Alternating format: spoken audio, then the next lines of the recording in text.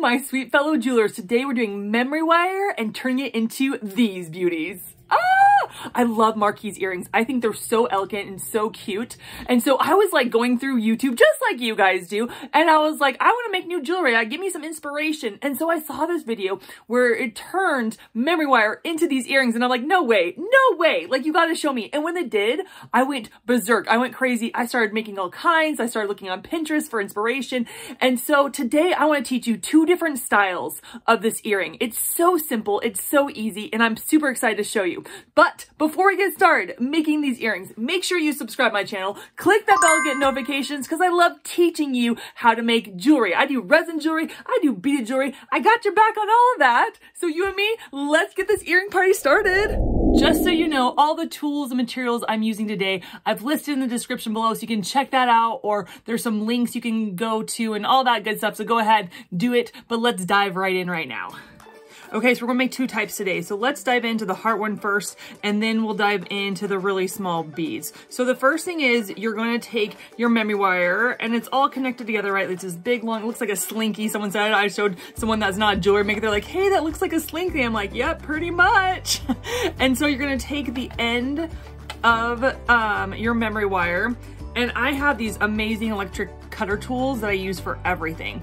And you're not gonna wanna cut a whole circle. You're gonna wanna cut kind of like that, where you still, that's probably still too much, but whatever, right?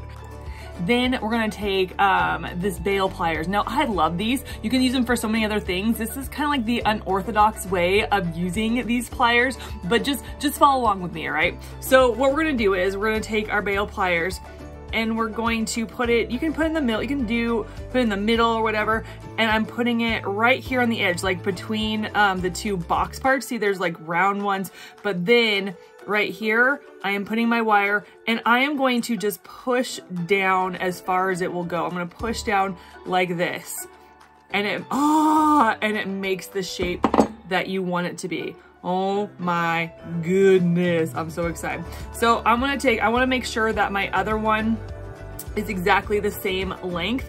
Now, can I tell you, some people that do these earrings, they can do it exact same time. They cut the wire at the same time, they bend at the same time. I am not that talented. I am not the one. And so I just do them one at a time, and then I measure the second one to the first one and stuff. So that's how I roll. I am not talented enough to do 2 at a time. I've tried and have failed miserably.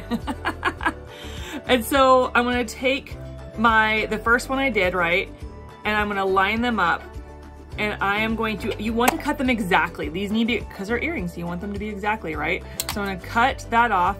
And then on this side, it's a little bit trickier, right? Because you have your loop. You wanna make sure you can make your loop. So I'm gonna cut about that much, right? I'm gonna cut about that much.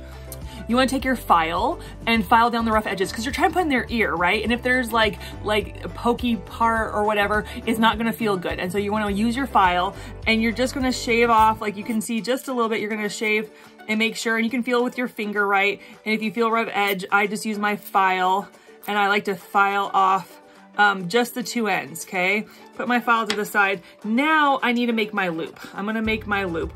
And you could totally use these pliers, but I have my favorite round nose pliers of all time that I use for everything. So I'm taking my round nose pliers. Again, you can use your bail pliers, but I'm taking my round nose pliers, and I'm gonna make kind of like a medium-sized loop, right? So with my round nose pliers, this is the small end, this is the big end, middle, and everywhere in between, and these are size loops that you, this is how you make your different size loops. So I'm gonna put my wire right here. I'm gonna bend it towards this way. I'm not gonna bend it under, I'm gonna bend it out, okay? So I'm gonna bend like this, and I'm gonna curl it in like so. And because it's memory wire, it's a little bit harder to do. So I am actually, as I bend my loop in, you usually just want them to touch, but because it's memory wire, if I just did it to where they touch, there'll still be a gap. So I try to bend it so it goes past. So it goes past the wire, and then I bring it back up, right?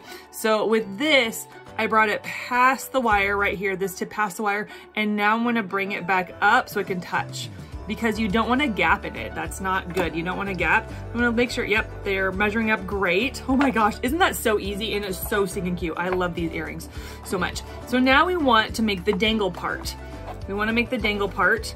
of it. And so I'm gonna put my head pin on my bead, and then I'm gonna cut, and I wanna make I don't know, this one, I made a kind of a medium-sized loop, so I'm not gonna make it too small of a loop. If I make too small a loop, then it won't dangle really properly, right? So I'm gonna take my round nose pliers, I'm gonna bend this back at a 90-degree angle, just like that.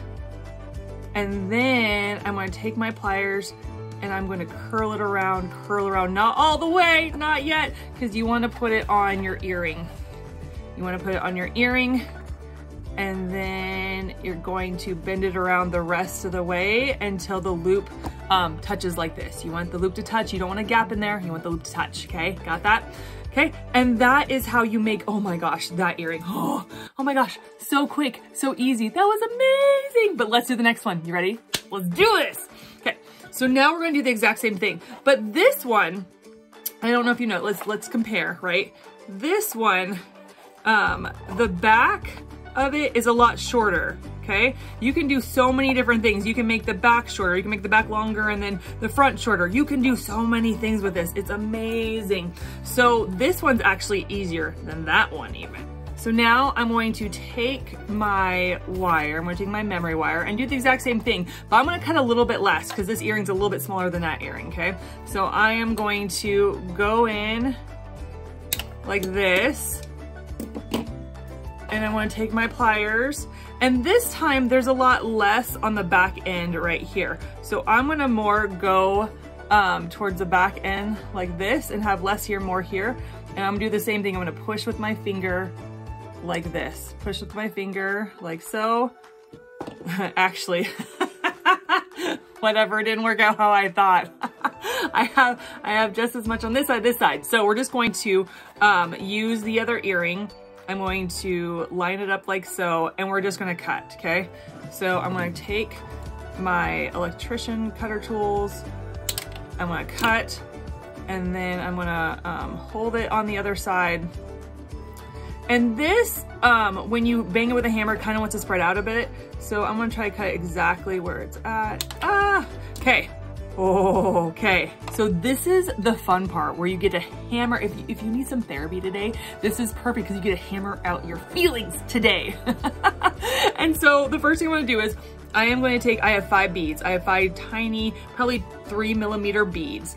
And the hole for this, the reason they're so small is I want the hole small because we're just going to flatten out the end in order to make the beads stay. Ooh, I know, tricky. I'm so excited, I love this part. And so we're going to take our bead, all 5 of our beads, right? We're gonna take all 5 of our beads like this, right? Good, push them all the way up just to get them out of the way. Now, I'm going to move this beauty over here. I'm going to grab my hammer. I'm gonna grab my metal slab and I'm gonna beat it till it's flat. I'm so excited, oh my gosh. So we're gonna take it, right? And I'm just gonna do the very end. I'm not gonna do a lot, I just want the very end. And I'm going to beat it.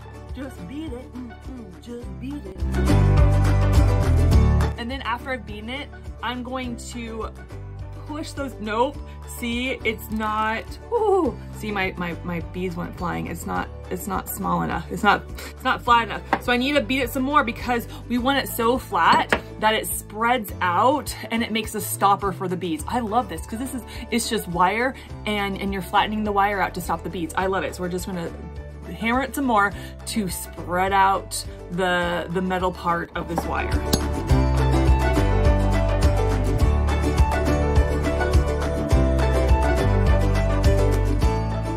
So look at that, look at it.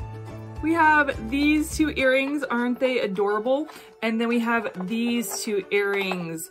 And that, my fellow jewelers, is how you make these fabulous dangled earrings.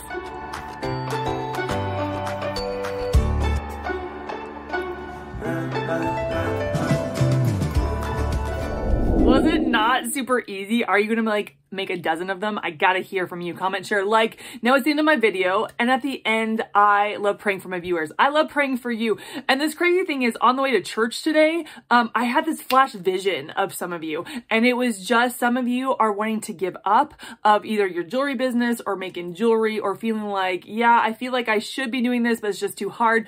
And I saw like you holding on to your business or your jewelry making, and you just let go, and you're like, I'm done. I'm so tired. Like, I just felt your tiredness, your frustration, your discouragement.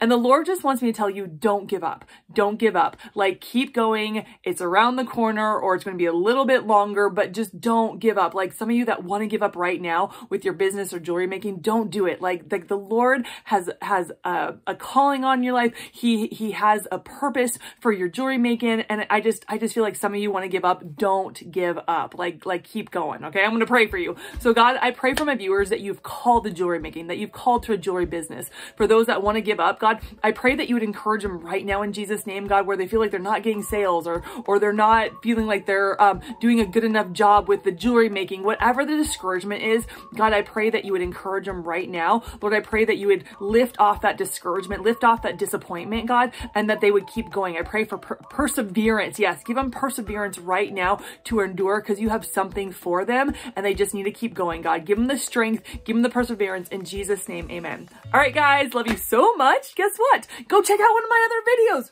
Right there. Go check them out. All right, I'll catch you in the next one. Love you. Bye.